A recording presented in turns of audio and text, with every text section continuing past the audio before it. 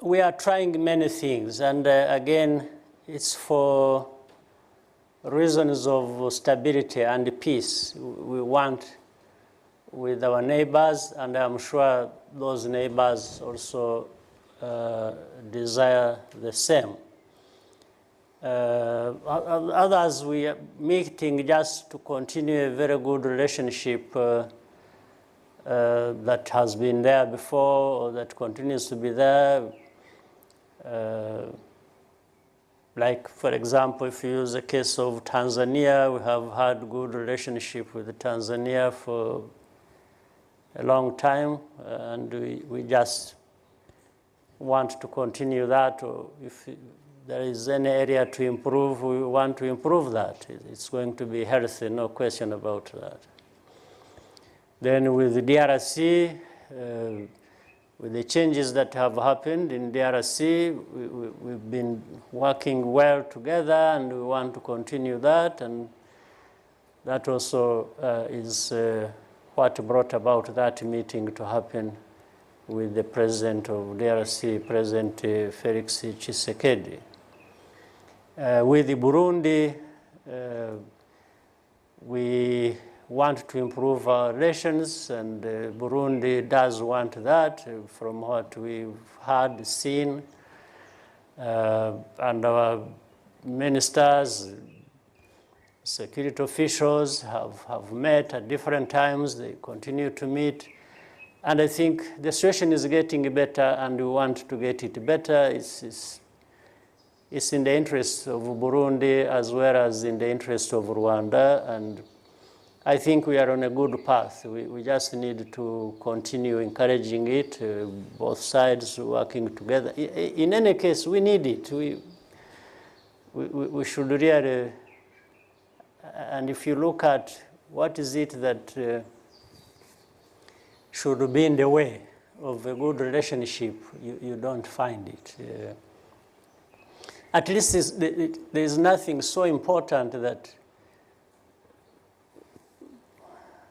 should be equated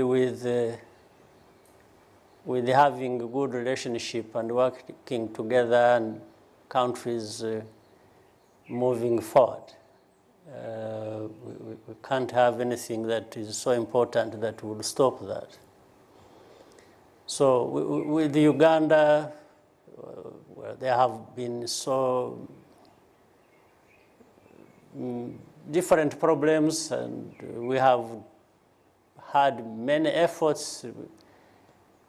I think the efforts that have been there in the past have always been out there for people to know and see. We are still working at what we can, also to make sure that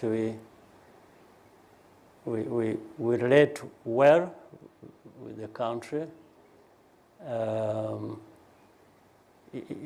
There are some complexities still which we should be able to deal with. But as said always, it takes two to tango. So we need to find a way we can understand each other and not allow past problems or perceptions or things like that to flow into the system and create completely new problems of their own. So we have some work to do. I think we should be able to do it. And for Kenya, I normally don't act that way.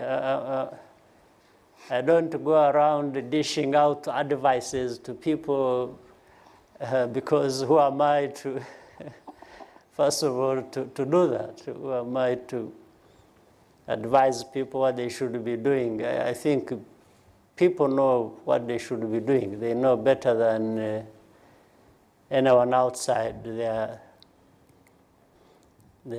outside of their country. So Or I can say I wish them well. I wish Kenya well always. Kenya is a brother country, and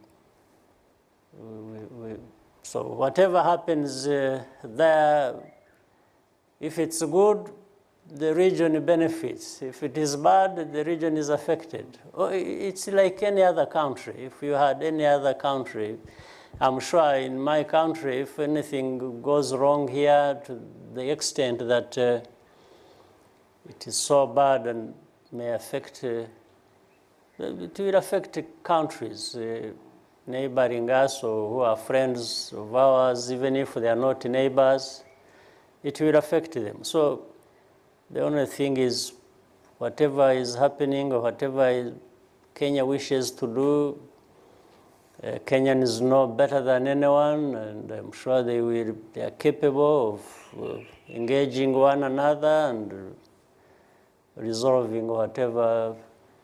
And I can only say I want them to know that they have friends in us who worry for them, as I know they would worry for us if we have any problem.